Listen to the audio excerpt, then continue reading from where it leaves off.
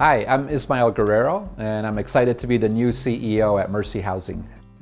My parents are immigrants from Mexico. I was born in Chicago and raised there, and just grew up seeing the challenges that low-income communities were having, just from my own personal experience. I went the corporate route first, but really wasn't happy there or satisfied. And that's when I came back to work in my neighborhood to be part of kind of creating a new and a better future there. What gives me the most hope are definitely the people that I work with, that I interact with, that we partner with across the country. And it's because they have hope and they have creativity, and there's a commitment there to not settle for less than the biggest and the best solutions.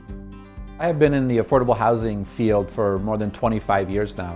From Chicago here to Denver, working first for Mercy Housing. Back then it was Mercy Housing Southwest. Today it's called Mercy Housing Mountain Plains. When I first saw the opportunity or heard about Jane's retirement, I thought, wow, this could be an opportunity to come home, to come back into the family, continue to be part of the Mercy story.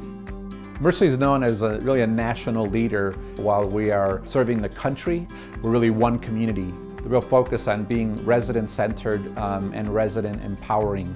I think that's really core to the work that we do and ultimately how we change lives. I think we have an exciting future for everybody in the organization. I want to make sure that everybody understands that where their part is in the mission, in the strategic plan that we have to offer. I believe the most important work is happening out in the field with our teams that interact with residents daily, that are at the properties every day, and the rest of the organization is here to support that work, that critical work in the community with our residents. An investment in housing is really a great investment in building a strong foundation for families and for residents. And I'm excited to join the team and be part of that, and to join being part of the solution.